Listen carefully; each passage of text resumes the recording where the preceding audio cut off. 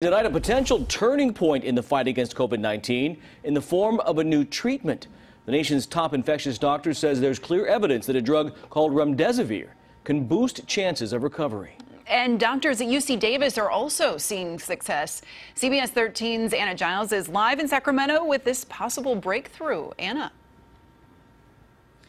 Hey guys, doctors are calling remdesivir promising, but these are just preliminary results. The drug is by no means a cure, but it could give a chance to someone who's struggling to survive coronavirus.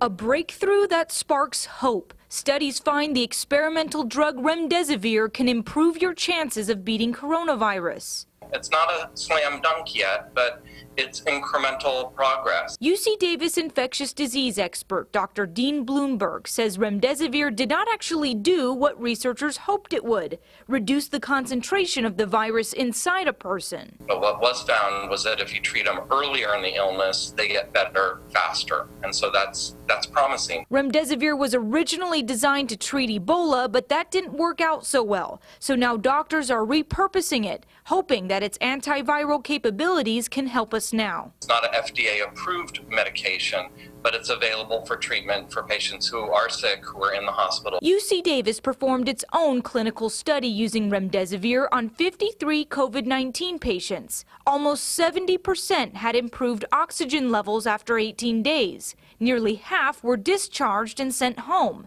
Success like this is gaining attention from the nation's top infectious disease doctor. The data shows that remdesivir has a clear-cut, significant positive effect in diminishing the time to recovery. Gilead Sciences, the company that manufactures remdesivir, says they have 1.5 million individual doses available. That amount is enough to treat about 140,000 people. Meantime, Dr. Bloomberg says while early success with the drug is a good sign, more research and larger studies are needed. This is not a drug that's going to be for everyday use.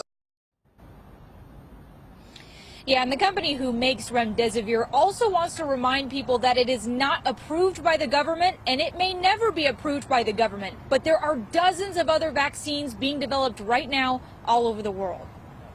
Yeah, approved or not, Anna, pretty encouraging news. Thank you. Live from Sacramento tonight.